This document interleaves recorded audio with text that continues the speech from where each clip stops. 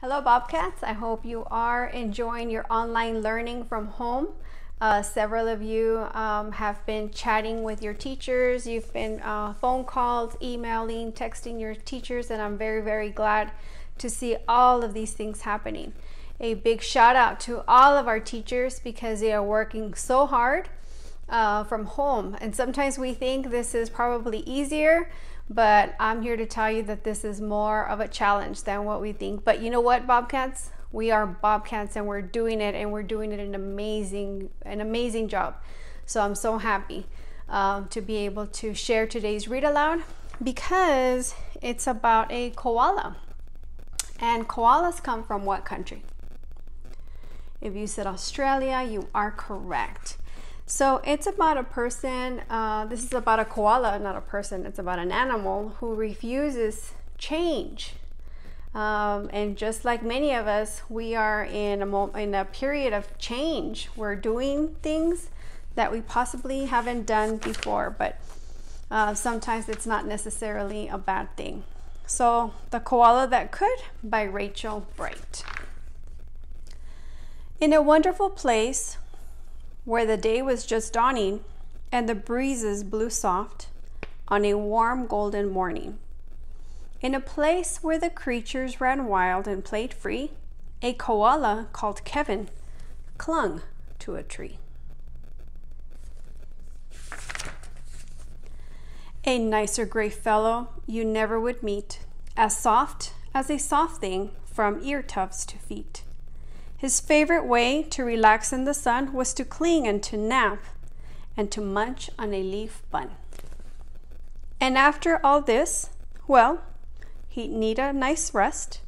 Yes, Kevin liked sticking to what he knew best.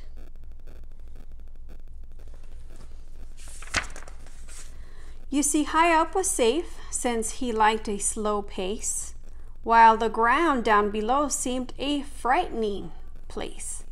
Too fast and too loud and too big and too strange. Nope. Kevin preferred not to move or to change.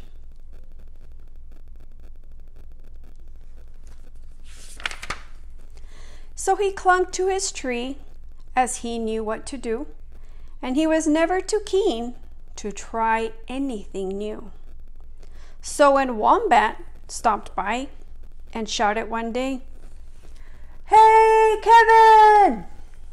Why don't you come down here and play?"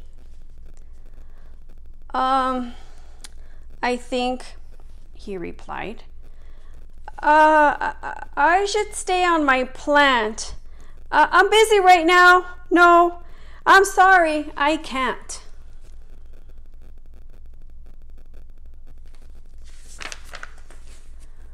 "Why not?" cried the Ruse with a super loud cheer. "Yes, why?" called the Dingoes. "There's nothing to fear." But Kevin, who'd never been one to act fast, said, I've got clinging to do, but it's nice that you asked."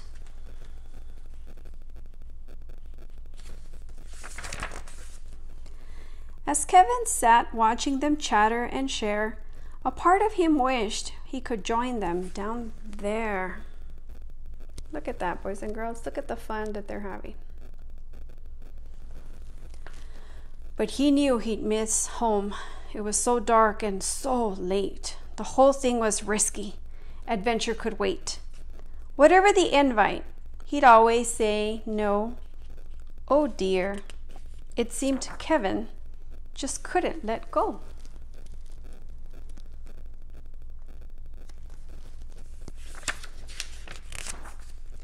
So his life was the same, no matter the day. The weeks came and went, and the months rolled away. And Kevin stayed still while the whole world moved around, until he awoke to a worrying sound.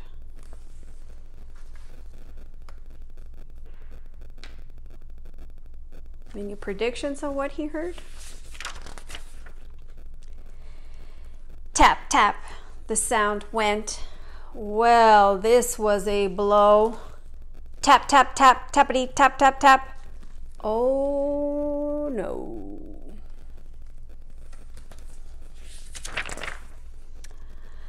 Uncling! The crowd called, which had gathered below. Leap, and we'll catch you. Just let yourself go. But Kevin was scared. Let go? No, I shan't. I won't, shouted Kevin. Oh dear, I just...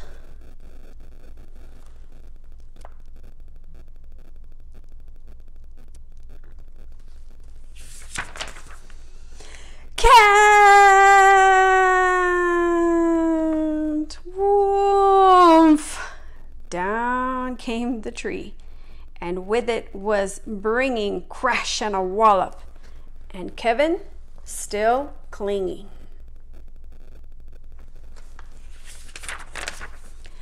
Kevin, he carefully opened one eye and looked up at the love staring down from the sky. Then one paw by one paw, he loosened his hold. He felt springy and light and happy and bold.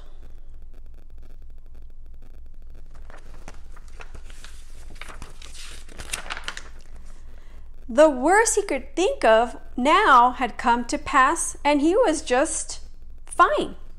Why, he felt quite first class. So when Wombat leaned over and held his paw out, Kevin no longer felt worry or doubt.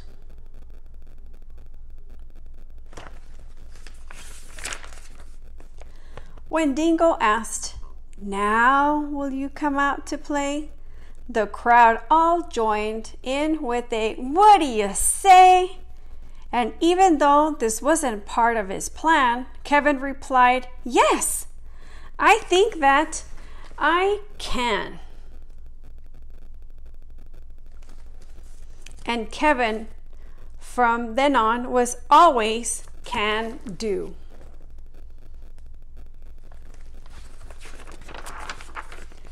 Because life can be great when you try something new.